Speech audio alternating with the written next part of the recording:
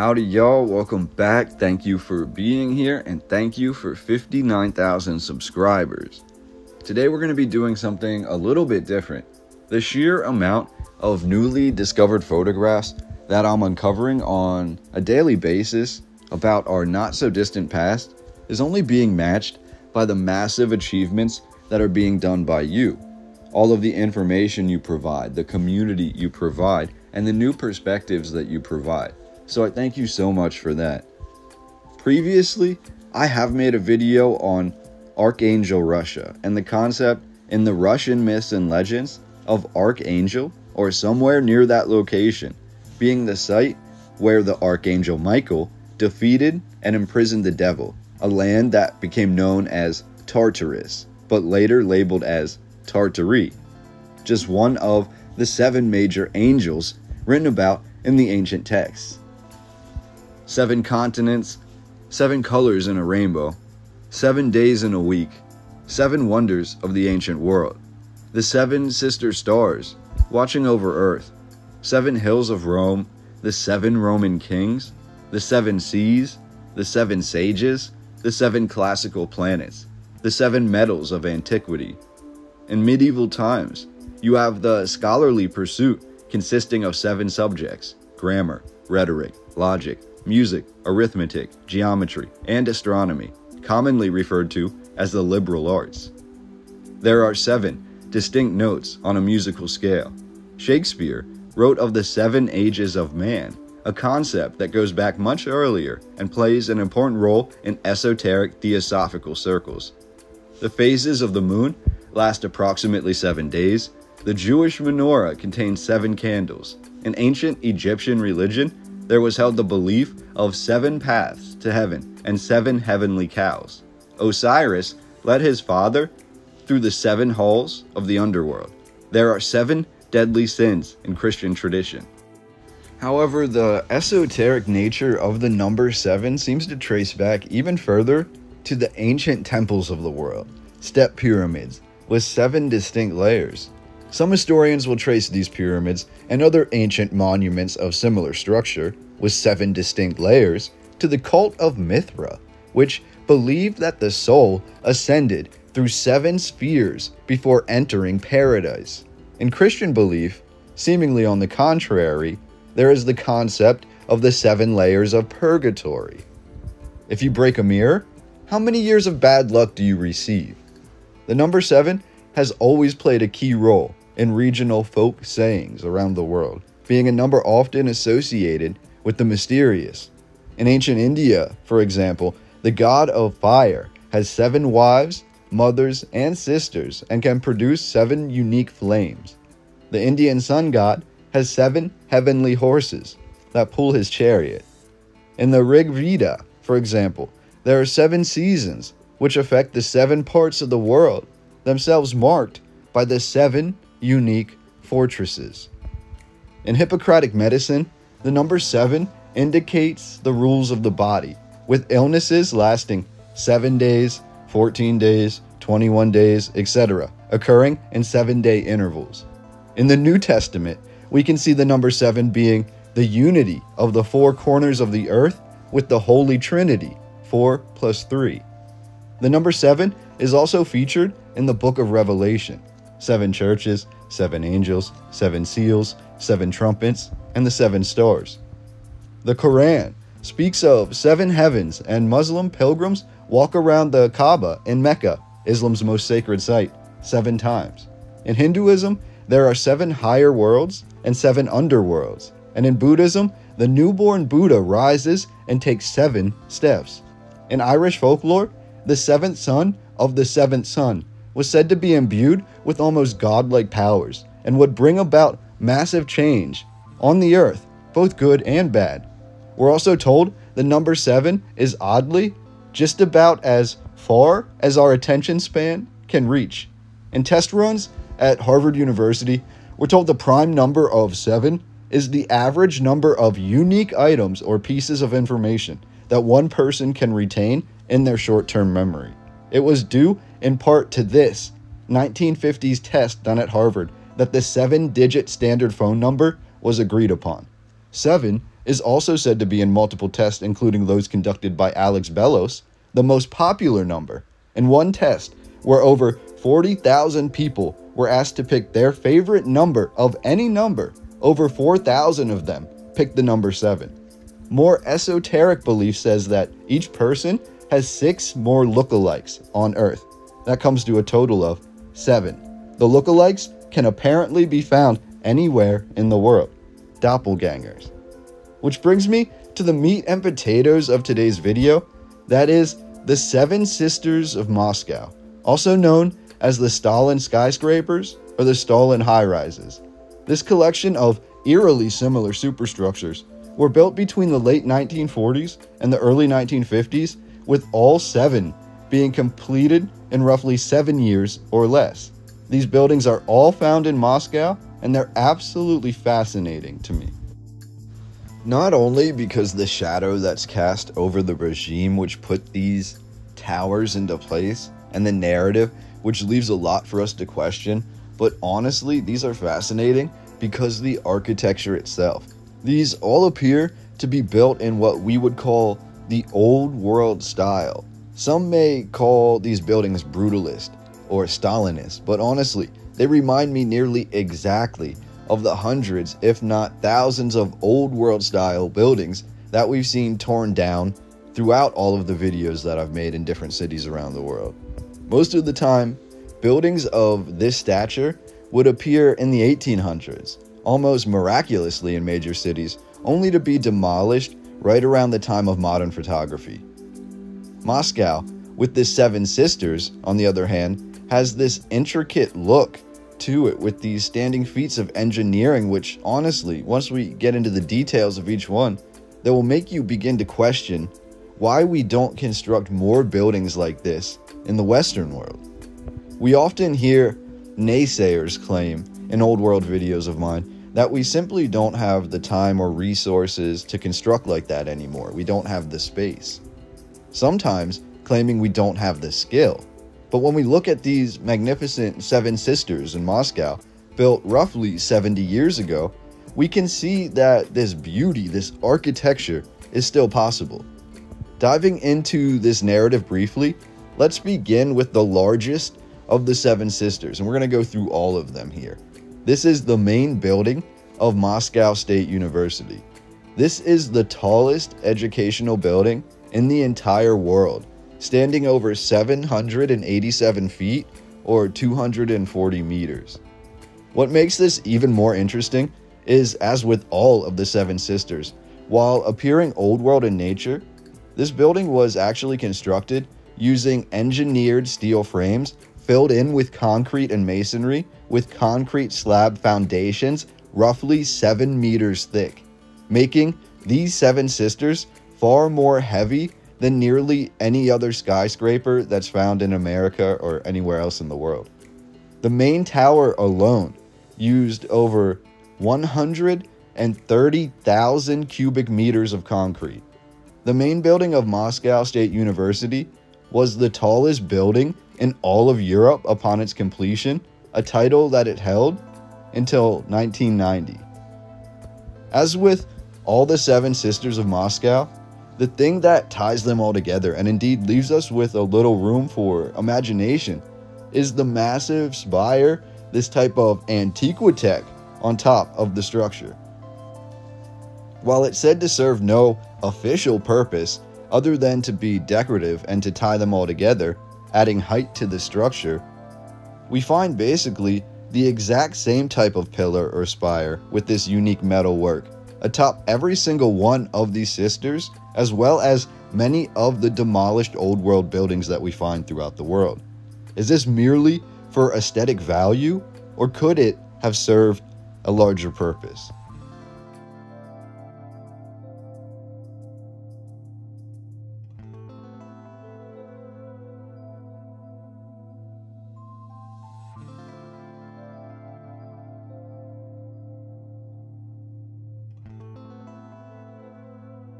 The second of the 7 Sisters is the Hotel Ukraina in Moscow. It is the second tallest of the 7 Sisters, standing at a whopping 198 meters tall, and it consists of 34 floors. From its conception, it was always planned to be the tallest hotel in the world, an honor that it held until 1975. The second sister is sitting on rather precarious land and therefore utilizes an ingenious system of needle pumps dug deep below the infrastructure to keep the land dry and the massive hotel in place. The Hotel Ukraina contains over 500 rooms with 38 full-size apartment homes within.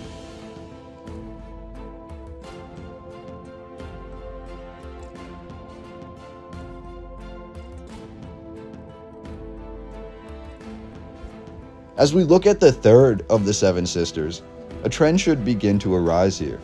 All of these buildings look nearly identical, as if manufactured from the same exact parts, built by the same architects, as if truly smaller pieces to one larger, seven-pieced superstructure.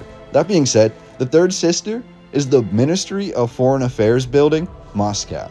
It stands over 172 meters tall, housing 27 stories. Originally, this structure was meant to resemble a much older style step pyramid. However, under direct orders from Stalin, the Ministry of Foreign Affairs building was changed, and the additional antiquitech spire was added on top. Out of all of the sisters, this one appears to have the most disagreements upon its construction, with one of the architects, Minkus, claiming in his 1982 autobiography that the outer walls are mainly a facade. The stonework is not up to par, and furthermore, the building was originally supposed to have less floors above ground and more floors underground. It's quite an interesting tidbit when we see the sheer nature of what the third sister looks like today.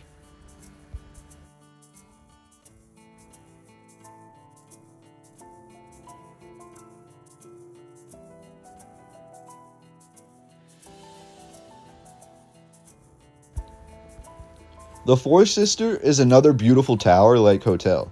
This spire, which for size comparison seems to be about 1/6 the size of the actual hotel below it, really stands out on this building like a sore thumb. This fourth sister that we're looking at is known today as the Hilton Moscow, but was originally known as the Leningradskaya Hotel.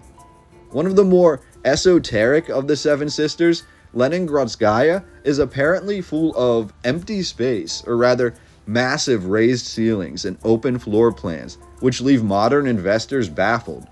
We're told this hotel stands 136 meters tall with 26 total floors. However, only 19 of these floors can actually hold guests. One historian claimed Leningradskaya was big enough to contain 1,000 rooms, and yet it only contains 354, further saying that only 22% of the total space is livable, with the rest being decorative or open air.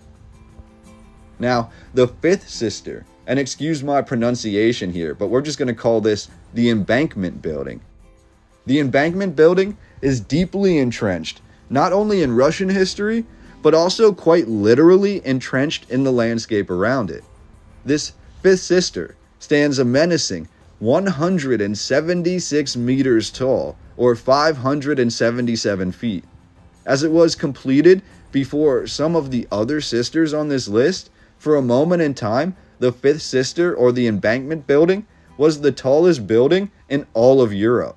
The main tower has 32 functional floors, and some of these are mechanical.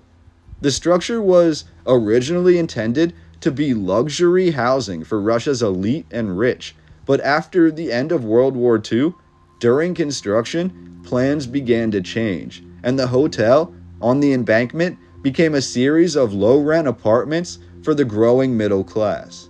That's right, the tallest building in Europe was low-rent apartments. It's fascinating. As you can see, with the other seven sisters, we again see that this massive building is topped by an even more massive antiquitech spire.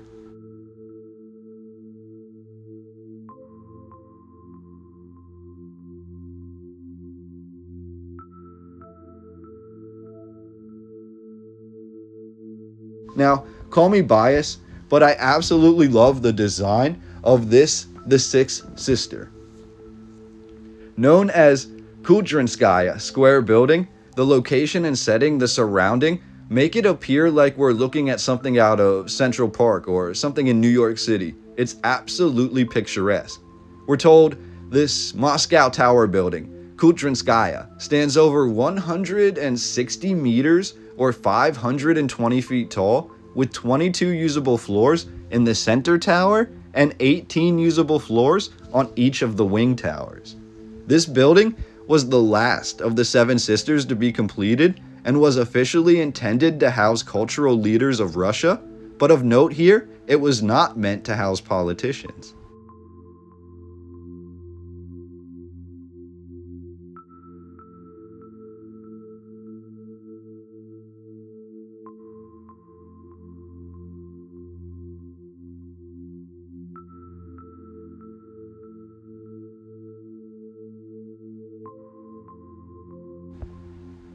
The seventh sister is the more modest, I'd say, but equally impressive Red Gate building in Moscow.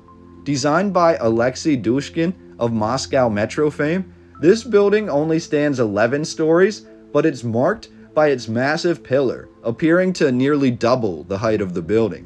As with the other Seven Sisters, the tower, the spire, the pillar were designed accordingly to match the ones found on all the other sisters.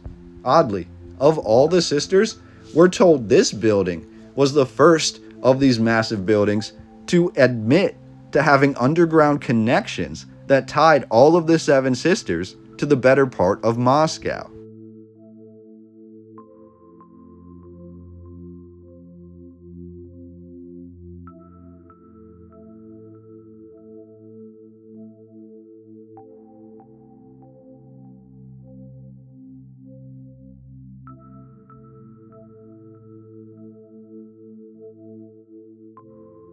Those are the Seven Sisters of Moscow. Massive achievements in engineering and architecture, but also reminders of the world we lost, the old world, marking the penultimate decisions in Stalin's political career. Today, this sort of architecture is aptly named Stalinist, but as we can see, there are many traces of much earlier, much more esoteric influence in these creations. To take that one step further, or rather, to neatly tie a bow around this episode before sending you on your way to do more research, is the idea or the concept where the Seven Sisters really arose from. Again, this is current narrative, but we're told the original idea was to construct the Seven Sisters all around one even larger, more scary, more intense sister. This was to be the palace of the Soviets.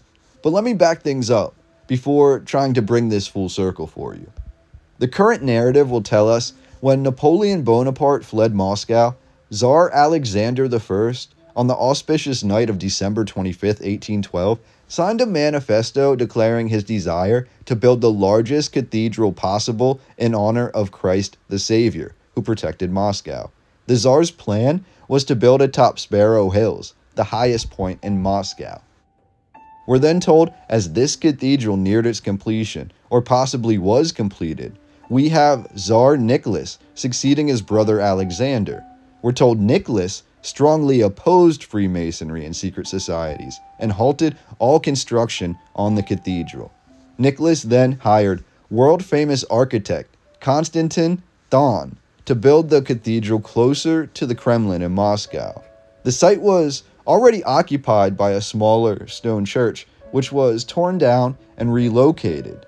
The cathedral then took many decades to build, with scaffolding still being up 25 years after construction began.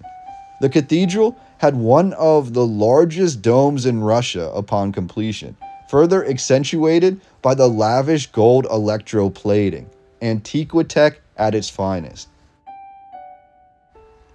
Tchaikovsky's 1812 overture, 1812 being the year Tsar Alexander ordered the cathedral, was written to premiere at the Cathedral of Christ our Savior, and it did. But following that, something even more interesting occurred. Gold seemed to become more important than the cathedral itself. In a multitude of letters written between Moscow state officials in the early 1900s, we see that most of them agree the dome of the church is nearly solid gold rather than being gold plated, with letters claiming over 20 tons of gold are built directly into the Cathedral of Christ our Savior. Lo and behold, following the 1917 Russian Revolution and the USSR officially sponsoring state atheism, the fate of the church was written. By 1924, hearing about how much gold apparently resided in the walls, Stalin orders the location of the Cathedral of Christ our Savior to be where he will now construct his massive, truly unmatched palace of the Soviets. For months, wise Russians attempted to plead to save the cathedral, but on December 5th, 1931, once the cathedral was gutted and the dome torn down, Stalin ordered the cathedral, the third tallest Orthodox cathedral in the world, to be demolished. He then decides to use this area as the foundations. Some would say he founded the foundations below the old cathedral, but either way, this was to be the location for his massive Palace of the Soviets. Without waxing poetic for too long, as I have already in this video, the Palace of the Soviets was to serve as the administrative and political center for the USSR. The Grand Hall alone was to measure 430 feet square, with a ceiling over 330 feet tall, allowing for the seating of over 20,000 people. If completed, the palace would have been the tallest and the largest structure in the entire world, with the internal volume of the Palace of the Soviets being able to contain the volume of the next 6 largest skyscrapers combined. The proposed weight would have exceeded 1.5 million metric tons, which would have included exactly 187 elevators. The structure was to be topped by a 100-meter or 333-foot tall statue of Stalin. For reference, the head of this statue alone would have exceeded the size of the Pillar Hall House of the Union in nearby Moscow.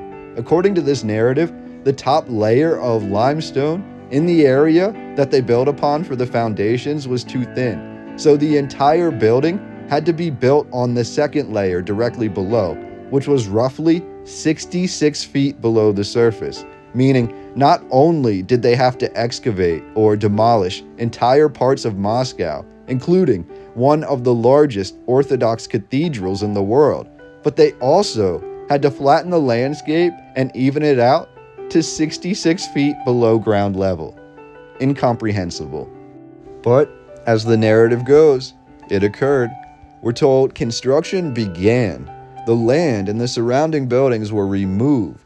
The ancient Orthodox church was demolished. The gold was taken. However, and this is the sad part, we have almost zero photographs of any of this supposed construction. We're told the structure, or at least the frame, had reached nearly 90 meters tall, or almost 300 feet by the time it was eventually demolished, and yet we don't really have any photographs that show us the Palace of the Soviets. All we really have are the umpteen artistic depictions. As the Palace of the Soviets was supposedly being built, this led the way for the other massive Seven Sisters to begin. So how do we have photographs of the Seven Sisters, of their construction, of what was occurring in Moscow before and after they were created, and yet of the largest of these buildings, at least in the plan, we don't have any evidence? It's absolutely fascinating. The Seven Sisters were meant quite literally as sister buildings to Big Brother himself, the 333-foot statue of Stalin atop the Palace of the Soviets. The Seven Sisters were all completed and united by their spires and their technology, and we have photographs mostly the whole time along the way.